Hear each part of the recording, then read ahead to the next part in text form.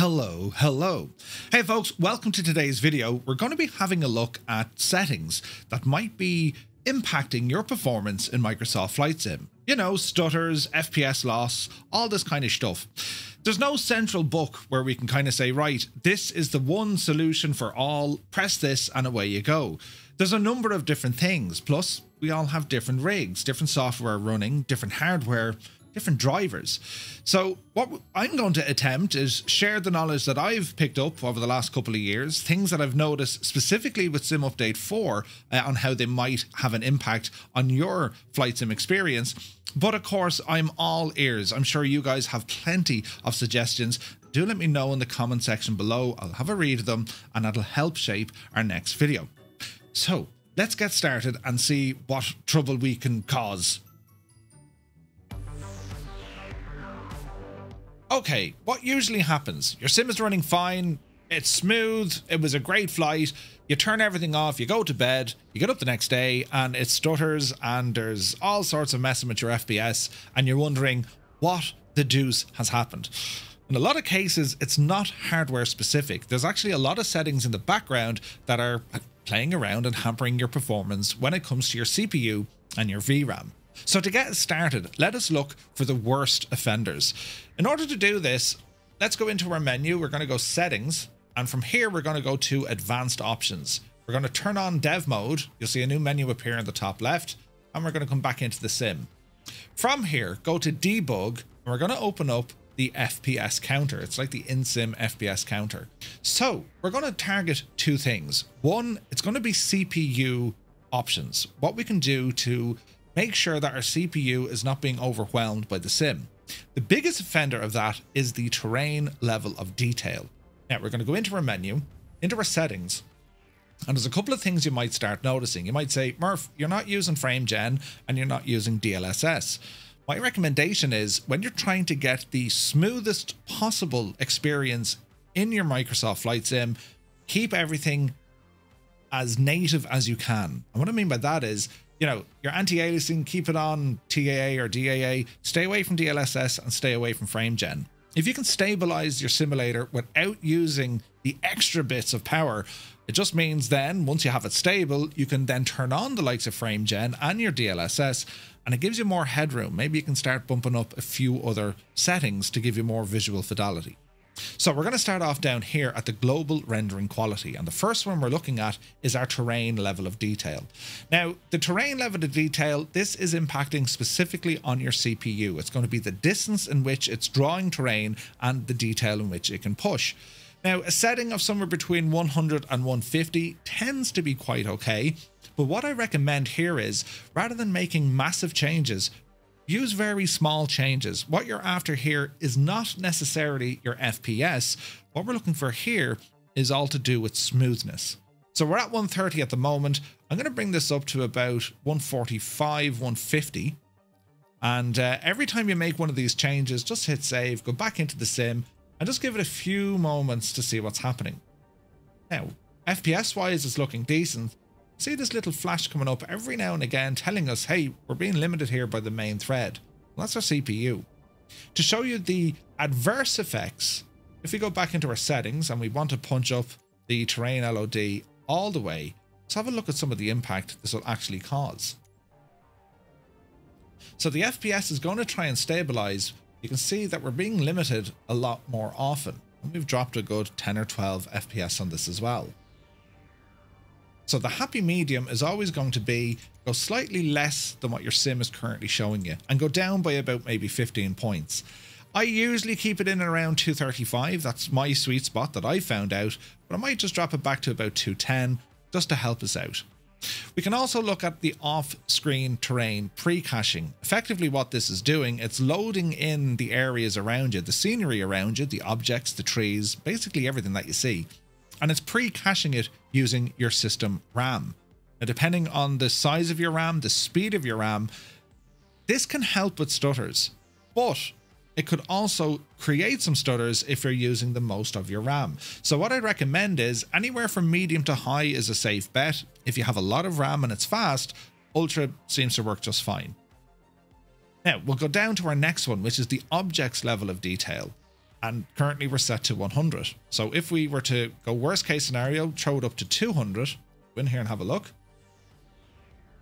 FPS isn't too bad, main thread isn't too bad, but what we're using here is going to be a little bit of VRAM, because it's the distance in which, you know, satellites, air vents, air conditioning units on buildings and all that sort of stuff, well, they'll appear at a much greater distance. Especially when you're coming into airports, you know, the objects level of distance, you'd want to be setting it somewhere, you know, I would recommend somewhere between 100 and 150 if you can. So for this one, same rules apply. 15 to 20 points at a time is always a good, it's always a good aim. I'm going to aim for about 140. That's my sweet spot.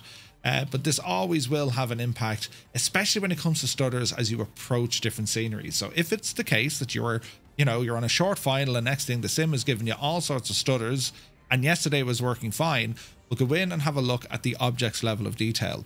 Some airports from some developers, they're just not coded right, or the sim is just struggling to load certain textures. That's a story for a different day. But for this one, it's just trying to level the playing field here. So we're going for the smoothest possible performance rather than the hard numbers of our FPS. Now, sitting on the ramp here, we can use chase plane. That's going to give us the idea of how the camera is moving, transitioning, loading in all the different objects, plus giving us different vantage points. And we can see that, yes, every time I load into a new scene, or, you know, chase plane picks a new scene, and you'll see a bit of flutter when it comes to, right, what am I loading next? This is where your off-screen pre-caching really helps, because, well, it knows now what's around your aircraft. Back into your settings, and one thing I want you to check out as well is, do you have max frame rate selected, and are you using vertical sync? If you're using a 60 Hertz monitor, which most monitors are usually kind of 59 or 60 Hertz, and you're seeing frame rates of like 70, 80, 90, well, you have a lot of headroom, and, you know, the TV or the monitor, it can't produce that level of frame rate. What I'd recommend is turn on vertical sync and cap your max frame rate. What this does, it tends to smooth out the experience, because instead of the sim constantly trying to hit a much higher FPS number, it just stabilizes and locks at what you set it to, meaning that, you know, the hardware isn't being pushed as much. Now, we've other settings in which we can play with as well. These will all have an impact somewhere along the line. So if you're to look at, say, your trees, buildings, plants, rocks, all this kind of extra stuff, they tend to be aimed at your CPU.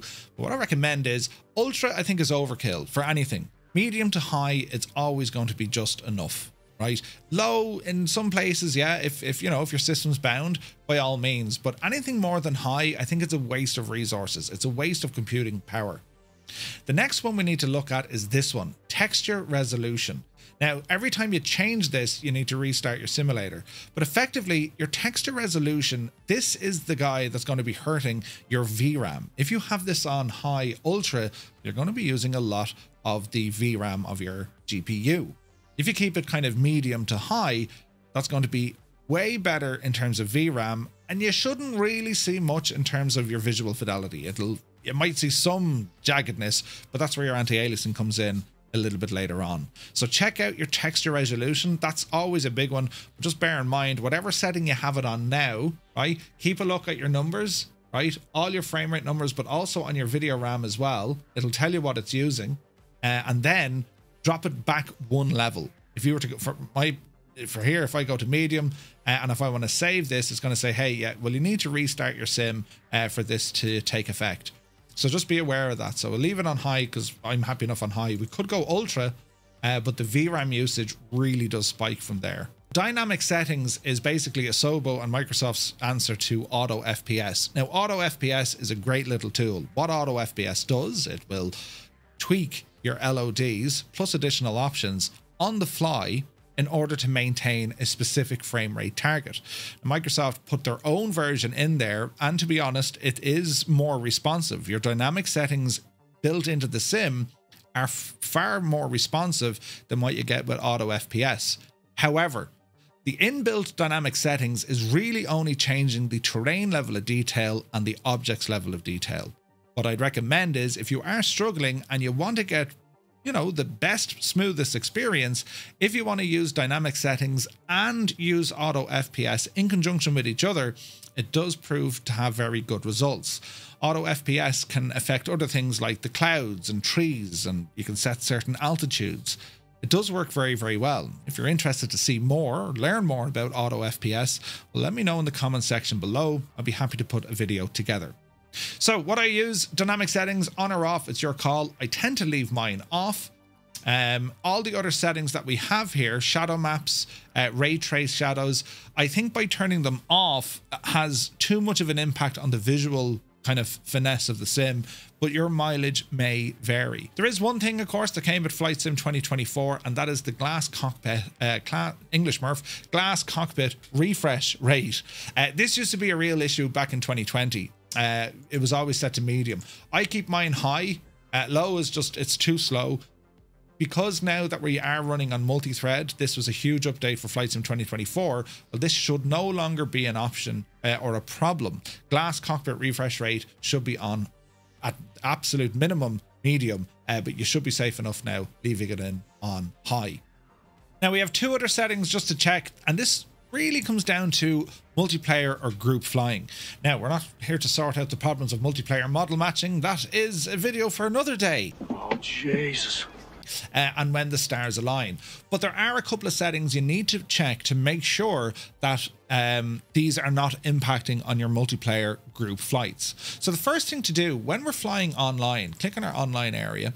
When we're flying online, we don't need live traffic. We don't need, you know, either AI procedural or the live traffic being injected into the sim. We turn that off. There's no need for it in a group multiplayer flight. All right. The next thing we have then is the multiplayer replication models. They either have high fidelity or simplified.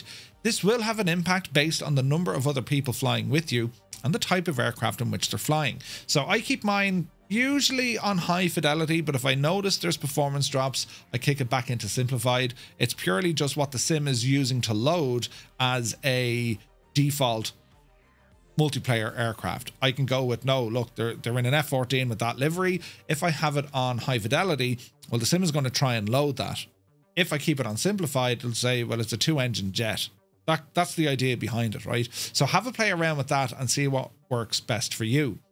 The biggest thing to all of this when it comes to you know, your multiplayer settings, if we go in and have a look at assistances and we come down here to where it has wake turbulence, this is an FPS killer in a multiplayer environment, especially as you fly a little bit closer to the group. So wake turbulence, make sure this is turned off in a group flight. If you're doing any group flights on multiplayer, make sure this guy is turned off, because when you turn it on, this will absolutely impact on your FPS and the smoothness, and you're going to have all sorts of stuttering in there as well.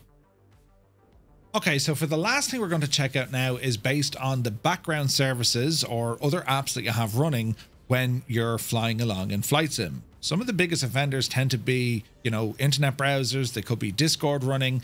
It could even be map applications. They're all having an impact on what's happening from the from your simulator.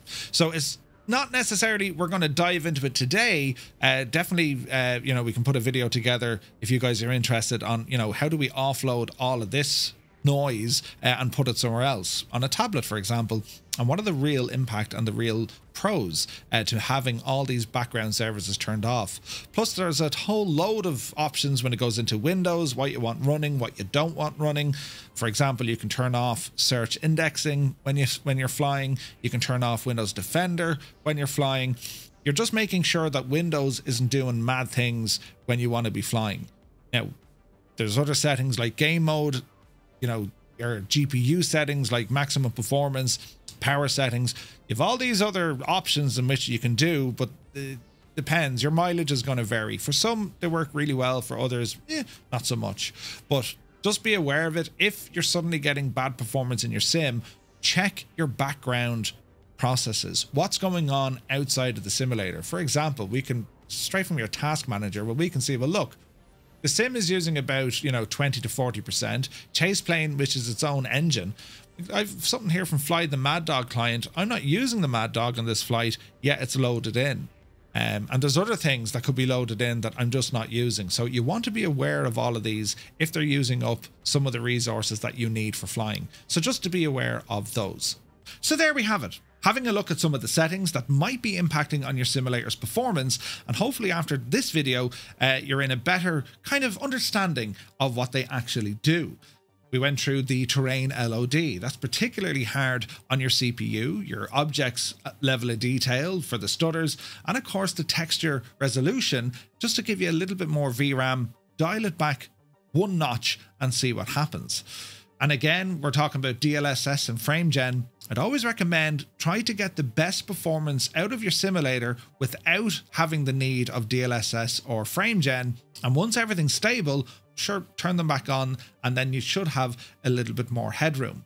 We also looked at some of the multiplayer options. The biggest offender is, of course, the wake turbulence. There's got to be a fix for that coming soon. And of course, the fidelity of the other aircraft models. Have a play around with those to see how they kind of work out in your next group flight. So as always, let me know what you guys think. Maybe there are other settings, right? Maybe there's other software that you've come across that really does have a huge impact on giving you the best possible performance. I'd love to read your comments, so do be sure to leave them in the little comment section below. And if you do like this video, do be sure to hit the little like button and subscribe for more. We live stream every day, Monday to Friday, over on Twitch and here on YouTube. And feel free to ramble in, ask the question, and I'll try and answer it. If not, I'll bluff it, but it'll be fine. Right, someone will correct me. They always do. So thank you very much indeed for watching this video. We'll see you on the next one.